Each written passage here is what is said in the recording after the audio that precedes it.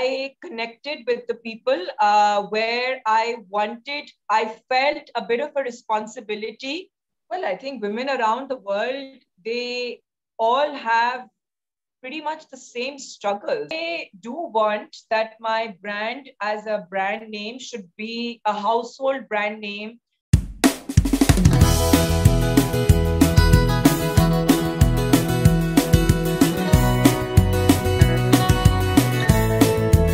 Hello everyone, welcome to Success Stories Talk Show Season 2 presented by Trident Communications in association with World Humanitarian Foundation.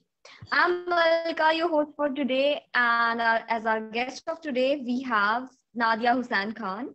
She is a Pakistani television actress, host, supermodel, entrepreneur, and a fashion designer. She's also recognized as one of Pakistan's first supermodels. So, hello Nadia, how are you? Hello, very well, thank you.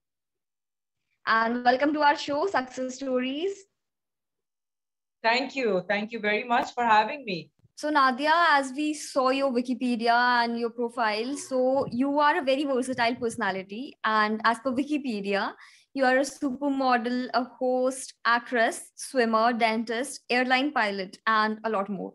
So how did this journey start? Like, what was the first time that you realized that you could get into acting and it happened? No, I'm not an airline pilot from anywhere. I think that is wrong information. All right. But I am a dentist. I'm a qualified dentist. And so apart from that, I also started modeling.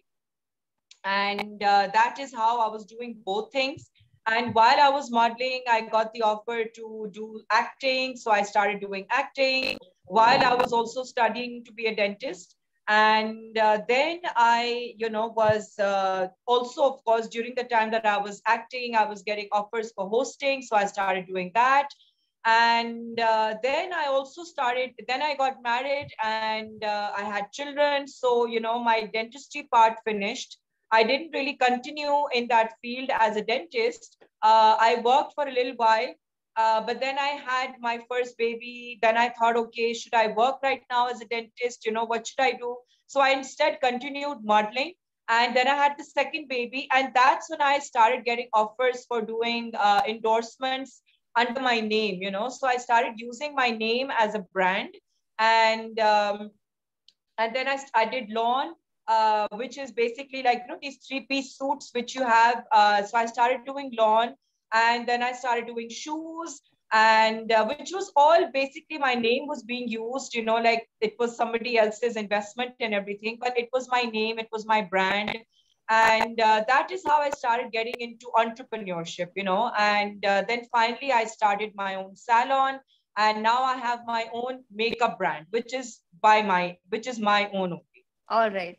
So everyone has a dream career. So with the amount of versatility that you have, which one was actually the dream career and which one just happened to be there? Well, my dream career was so-called my dentistry, and what happened to just happen was my modeling, That is exactly how it was, because the dream was never really, and the focus was never really to become a model and to be in the industry. But of course, because I was getting so much popularity, that is how I eventually continued to be in this field. So as you said that modeling just happened to be there. So what was the first modeling assignment that you got and what kind of struggles did you face in that journey? So the first assignment that I ever did was, it was a campaign for winter wear collection.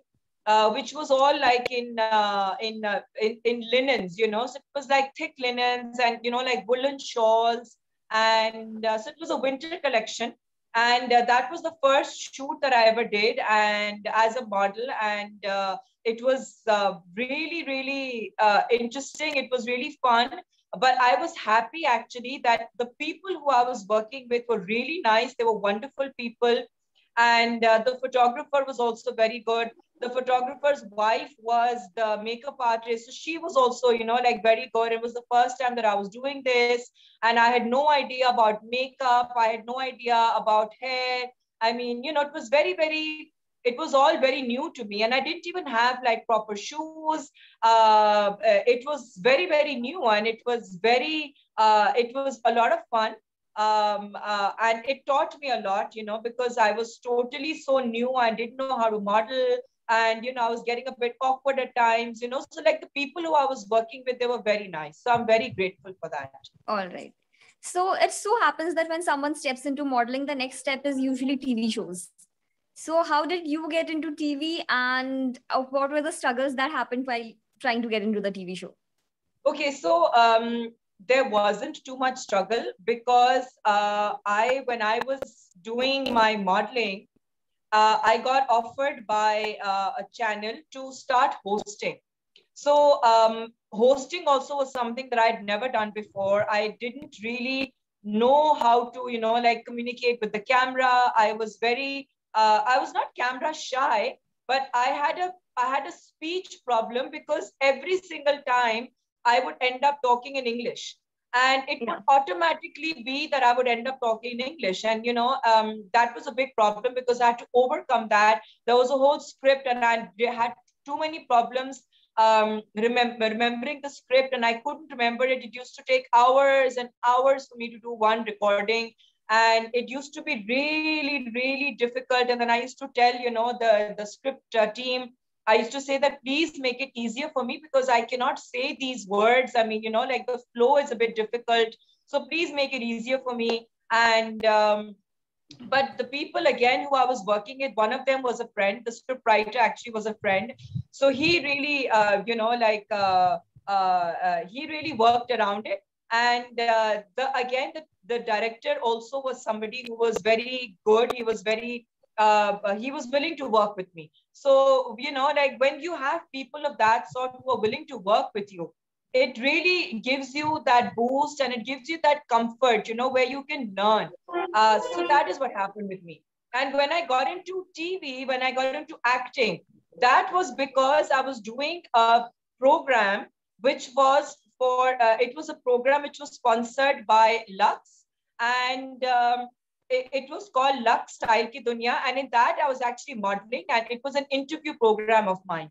And so I was modeling, and it was my interview. And the director of that program, he said that, I am doing a television serial, which I will be recording in a couple of months, and I want you to be in that serial. So I said, I'm not interested in acting, like I don't want to act. I'm not interested. I've never done acting before. I don't want to do it. And since I was studying, I was in my second year at that time. So I said that, I have my exams coming up and I'm not interested. So he said, okay, doesn't matter. I will wait for you when your exams are done. I'm going to wait till your exams are done and you have to do this project.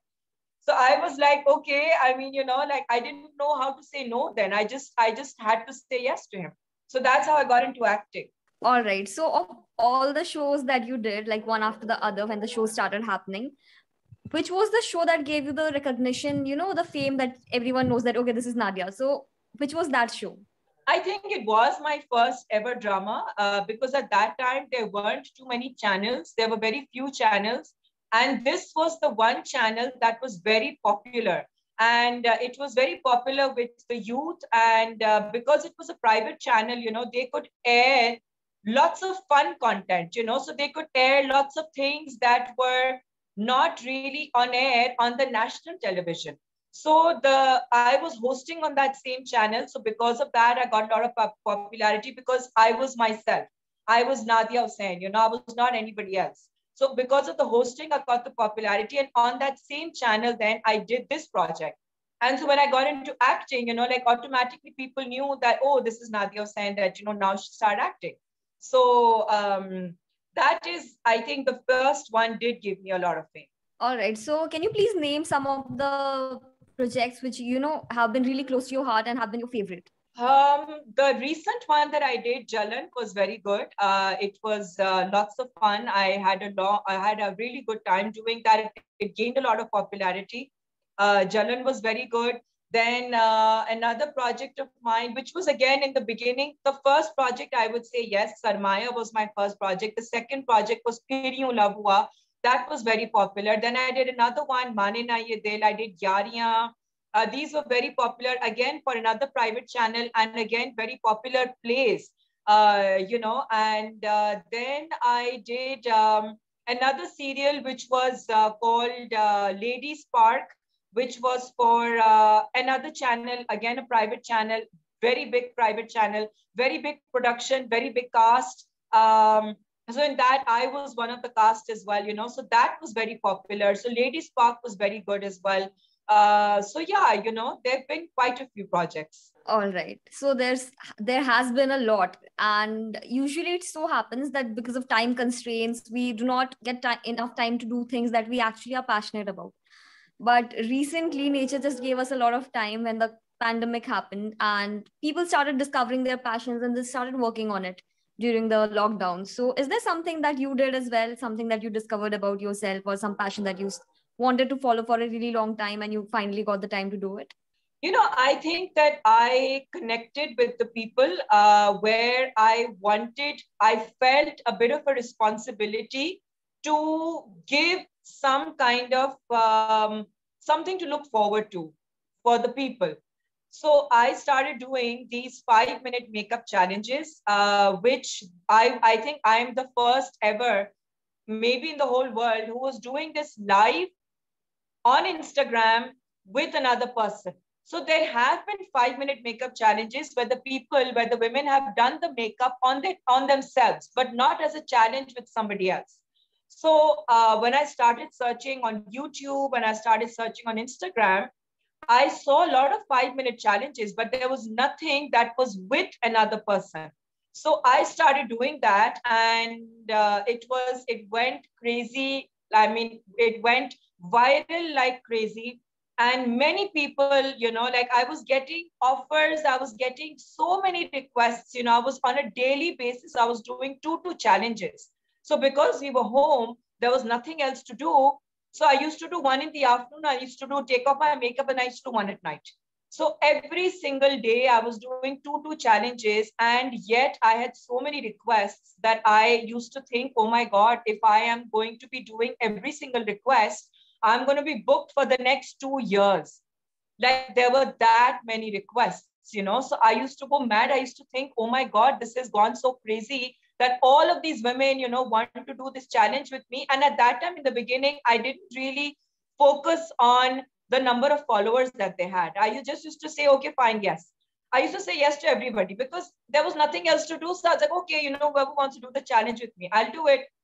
Then when I started realizing that this is like going a bit too crazy, sometimes women only have 10 followers, sometimes, you know, like some people have 1,000 followers. So I started saying that I'm going to limit it to the people who have at least above 2,000 followers. So I started limiting it. You know, I started saying, I'm really sorry, I can't do it because this is really insane. I cannot every single day, twice a day, I'm doing makeup, and my skin started breaking out a little bit, you know. So I had to really thoroughly cleanse my face all the time. So yeah, but it was lots of fun because I started connecting with so many people, and you know, I was doing something that I enjoyed doing because I enjoyed doing that challenge, you know, of finishing my makeup in 5 minutes. So it was fun. So you did something that you really wanted to do. And as you mentioned that you started off really early, like when you were studying, your career started off right then. So in this Yes. journey, who has been your biggest support and inspiration? I would say my inspiration has been any woman who's ever been successful, because I've always looked up to successful women, and it has not been one person. It could be anybody who's been successful and successful at anything that they do. So it's not even necessarily related to media. It could be related to the finance industry. It could be related to the music industry. It could be related to anything. I mean, anybody who's been successful, you know, I have wanted to know their struggles. I wanted to know what it is that they've done, and you know, how is it that they've done it, and that's just given me some kind of motivation to learn something from their experience. All right. So what are your views about passion, struggle, and success? I think that if you're passionate about anything, you don't feel the struggle at all, because it's all a learning process. And I think success is only what you feel you have achieved. That is your success, where you are. If you've achieved whatever you wanted to achieve, you've been successful. And so it could be anything. It could be a small goal. It could be a big goal. If you've achieved what you wanted to achieve, even if it's for that day, if you wanted to achieve a certain task and you've achieved it, it's success. So that's how I look at it. All right, Nadia. So, with all the information that we have had till now with you on this talk show, so you said that things started happening one after the other. It was just in the pipeline that, it started flowing really smooth. But ups and downs are a part of life. And you have had your downs as well. So, when you had your ups and downs, how did you deal with them? So I would say I had my downs after I had my babies, because I was not really physically fit to go back into the modeling field or to go back into, the dramas and all that. And I would be avoiding it. So, during that time, I was, of course, the focus was the baby, because I couldn't possibly focus on anything else. But, like that also gave me the motivation to, work on myself and to get back into it. So again, that was success, because when I worked on myself, I worked hard. The weight that I wanted to lose, it wasn't easy. Of course, it's not easy after a baby to lose weight and, to see your body a certain way. And, so like when I worked on that and I got back into the industry, that was, like a very big, I would say for me, it was a big pat on the back, that I felt good about myself, that, I'm back in the industry, even after having the babies and, gaining weight and then losing weight and all of that. So of course, it just gave me that motivation there. All right. So there's something that I have discovered about you throughout this talk show, that you never like to be stopped. You always want something happening. So are there other things in the pipeline or future projects that you would like to share with our audience? Well, I do want that my brand as a brand name should be a household brand name, which is going to be a full, complete lifestyle brand. So I do want that. I do hope for that. I do envision that, to have like a whole range of products which, caters to everything, caters to the entire lifestyle. So like from clothes to shoes to, like perfumes and hair care, body care, makeup, everything. To have like an entire lifestyle brand. All right. So all the very best for that. And we hope that it hits the markets and it's like really successful. Thank you. So Nadia, as you said that you have your kids and there's a family. So how do you balance your personal and professional life? So I do have a very supporting husband. I do have supportive family as well. And that really, really, really helps. When my kids were much younger, when my older kids were younger, I would leave them, um, I would leave them pretty much for the whole day with my mother. Yeah, I would leave them the whole day with my mother, with the maid. And, that is something that I used to feel that it's okay, because, my mother was also home. She wasn't doing anything. It used to give her something to look forward to, that the children are coming, and, she would get busy in her whole day's routine. She would get busy with the kids, and that excuse to get out, to be outdoors, she would, like the kids would be in the pram, or then, one of the kids would be playing in the garden. So that was an excuse for her to, like do something with herself apart from just the household work. And so that was really good. And then when my kids started becoming older and when they were going to school, at that time, my father-in-law was, still alive, and he used to pick and drop the kids in case I was not available to do that. Then, because I used to, in fact, live with my in-laws only, it had become a lot easier for me to actually leave the kids even at home.